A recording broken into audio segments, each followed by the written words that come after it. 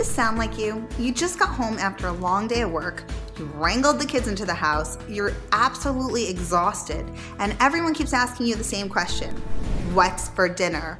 Ugh, doesn't that question just make your skin crawl?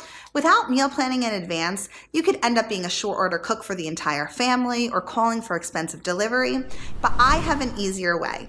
In just minutes, you can meal plan for your whole family for the entire week and make everyone happy at the same time. All you need is this guy. Sticky notes are your answer to eliminating meal planning stress. You just write down 7 different dinner options on 7 different sticky notes.